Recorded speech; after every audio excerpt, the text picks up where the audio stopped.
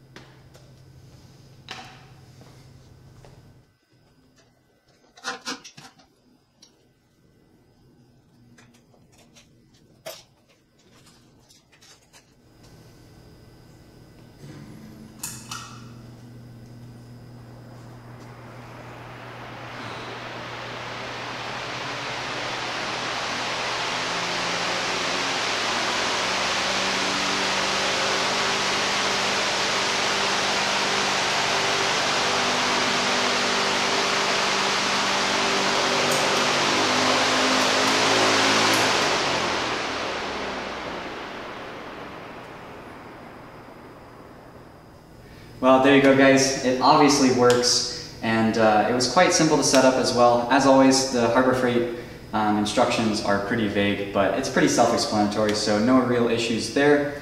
And I'm just so excited to have this, guys. It's been something I've been needing to add to my shop for a very long time. As you could maybe tell from the video, my face was like drenched in sweat after just being in this garage for like 30 minutes. It's over 100 degrees here in California right now, and I have no way to cool this space, so it just becomes an oven.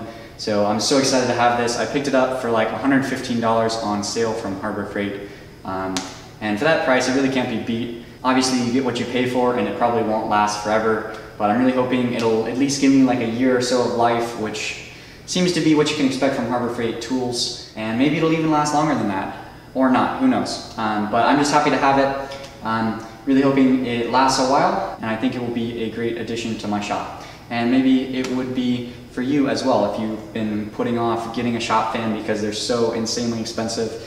Maybe this would work for you. Just don't expect it to last forever, and expect to kind of have to put it together with your own common sense. But other than that, really excited to have it, and that's pretty much all I can say about it at the moment. Hey guys, I just wanted to jump in really quick and say one more thing about this fan before I wrap this video up, and that's that I turned it around so it's facing my shop area, specifically my anvil and my main work table with my grinders and sanders and stuff, where I spend the majority of my time. And it's like 15 feet away from that area right now, and even on the lowest setting, I get a ton of good wind, ton of good breeze down there, and it cools me off really nicely, and I don't have to have the fan like right next to me, so I'm not too worried about it like blowing out the light on my torch or anything like that. So really pleased with that. It's doing exactly what I wanted to do. And now back to present me, and now we'll wrap this video up. Really hope you enjoyed the video. If you did, please leave me a like or a comment down below. And if you guys have not already, and this is your first time on the channel and you want to see more content, make sure you subscribe below, and please click that bell icon and select all notifications so that you guys actually get notified when I post new videos. I've been having a lot of trouble with that, just getting the subscription feed to actually work correctly. So again, if you guys are interested in any of that, make sure you subscribe and stay tuned for more content. Well, that is all I have for you guys today. As always, thank you so much for watching. I hope you all have a wonderful rest of your week, and I will see you in the next one.